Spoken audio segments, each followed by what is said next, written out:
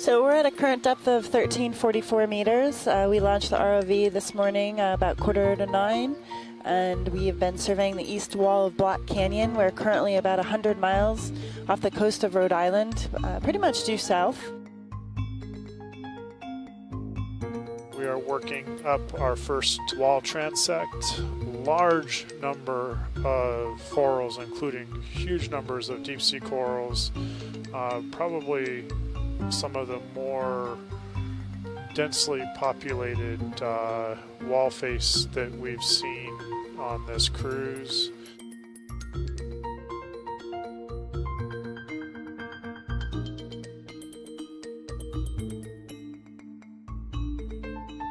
We have at least 3 species of coral in view right now. Bamboo coral, the Giovannia cup coral just went out of our view, and then this yellow coral has several ophiuroid brittle stars.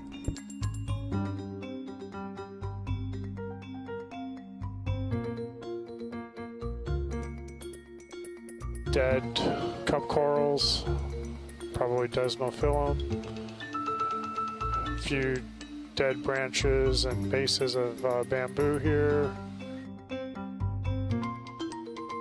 Those look like cup corals on a very thin branch of the bamboo.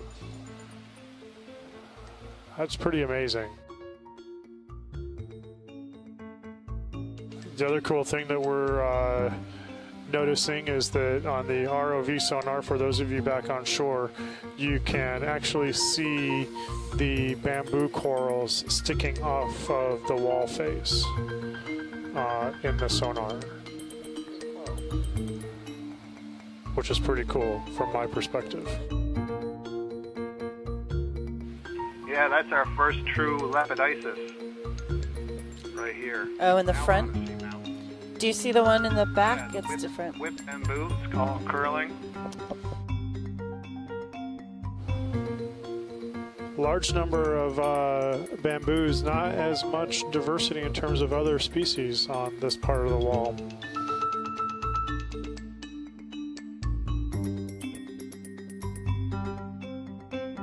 It looks like it's transitioning to a lightly sedimented covered top. Among the corals that we've seen today are several species that we haven't seen in other canyons. The ROV Deep Discoverer, otherwise known as D2, has left the bottom. We are transiting up from a depth of passing through 1,235 meters. This is the Okeanos Explorer.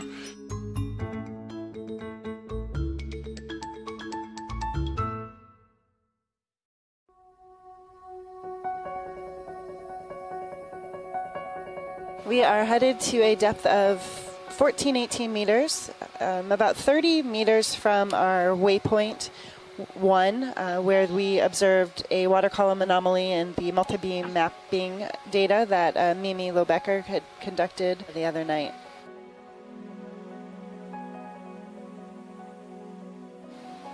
Well, I think it's going to be a really fantastic dive today. This is our 3rd seep dive. Well, very cool. Cutthroat eel. That's awesome. It has a shrimp in its mouth. So I guess for the first objective is really to see if we can find bubbles emanating out of the seafloor.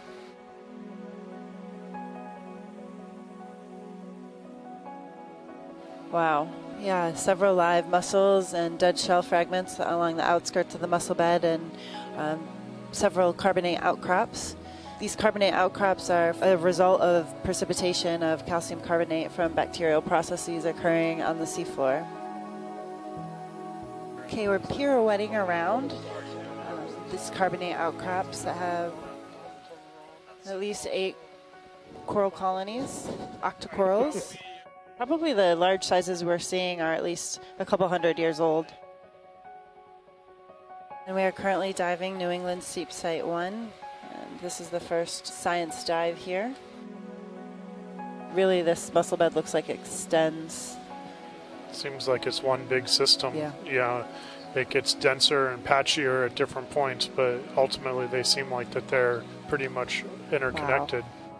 Look at that. That is pretty amazing. Yeah. All those really small mussels. Wow. These little gastropods look slightly different than the ones we had seen in the other beds before. So this is interesting too. We may not actually find the bubbles, as Mimi has indicated. This one was fairly weak. I mean, obviously, the finding of the live mussels here and the alkalic carbonate at the seafloor is very significant, and I think that tells us something very important geologically. Those bubbles coming up? Bubbles. There was a cry from the other room as Mimi celebrated, I think it was. All right, we have bubbles, methane emanating from the seafloor here. Oh, this is pretty cool. Yeah, this is kind of interesting in this type of sediment, isn't it?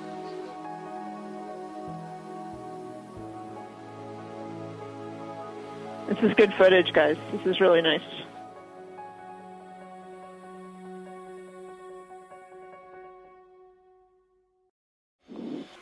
Pilot, dive super. Dive super pilot. Ready to dive? Pilot is ready. Going down. 50 meters and hold, please.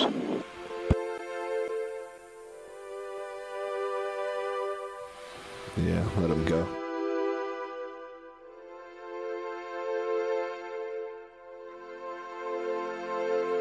Did quite a lot last cruise was have my co-pilot take the camera.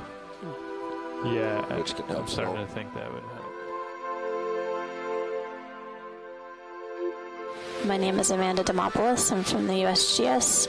I'm here with Martha Nazinski on the Okeanos Explorer. So anyone who's watching the live feed from the shore side, this is a very exciting dive today. This is the first time we've ever explored this area, Mytilus Seamount. And as you see it, we're seeing it for the first time. So we're thrilled to be on this adventure with you all and look forward to what we're going to discover as we ascend.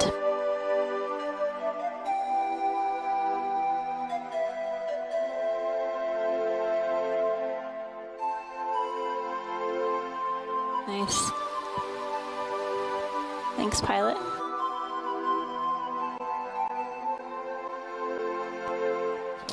So seeing some amphipods on the inside of the sponge. Looks like sort of fibrous threads along the inside of the sponge.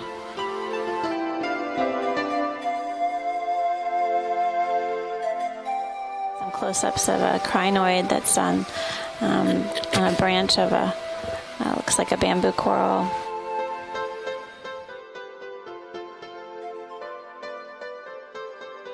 Amphipods on this Chrysogorgia.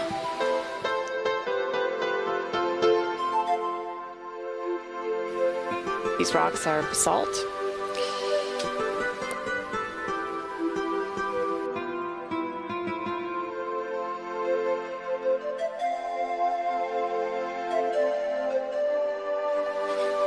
A couple different shapes and sizes here. How are we for distance? Co-pilot for second, and we'll come out, pick up the lasers for scale. A pycnogonid on one of the branches.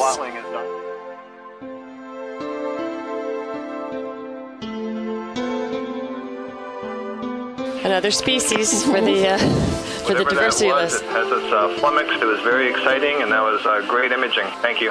Thank you. Good.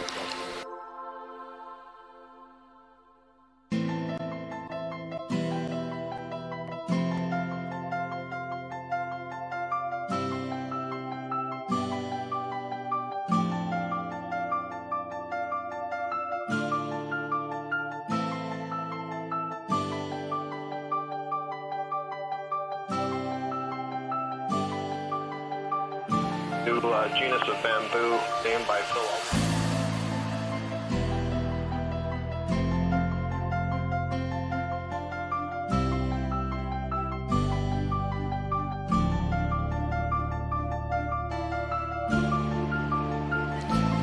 Roger that. We'll have Nav work that up. Let's find something we haven't seen before.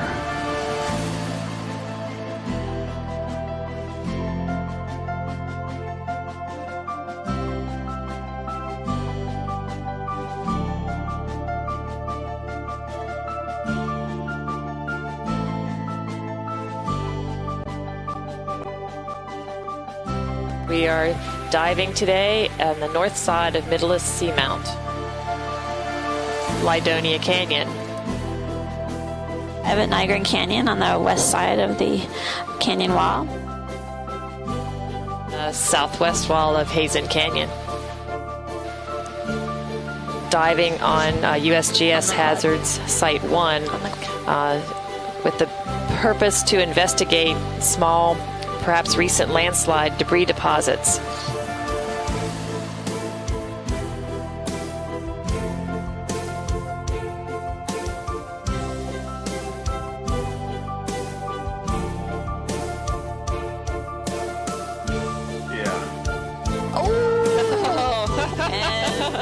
Oh, more deep sea predation.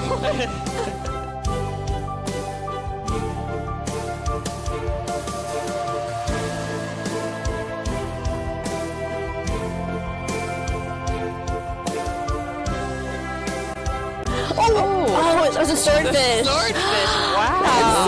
That's so awesome. Oh my goodness. That's really interesting to be able to see these mating pairs eating. You can see the barbel extended from the mouth, and Stomius is a midwater fish. That coral has the fish.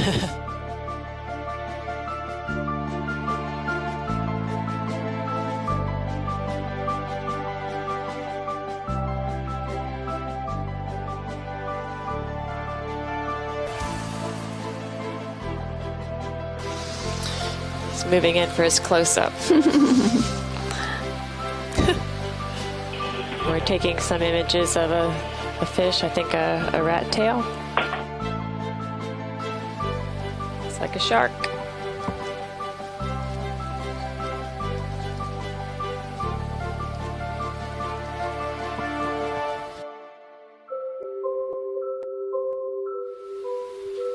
So definitely a stocked crinoid that we're taking a look at now.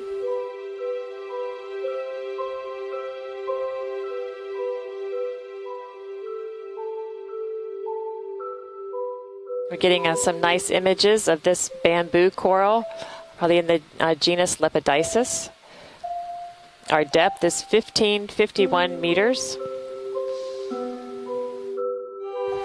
So those are scale worms crawling along the branch of the black coral. Can you tell him to turn the other way? Bridge, Nav. Sure. Whoa! My goodness. That's cool. That's awesome. What is it, Scott, do you think? I've never seen anything like that before. No, it's Suggestions are that perhaps this is made by a nudibranch, but we haven't seen any nudibranchs. We have just seen something incredibly amazing, and it has stumped all of our resident experts.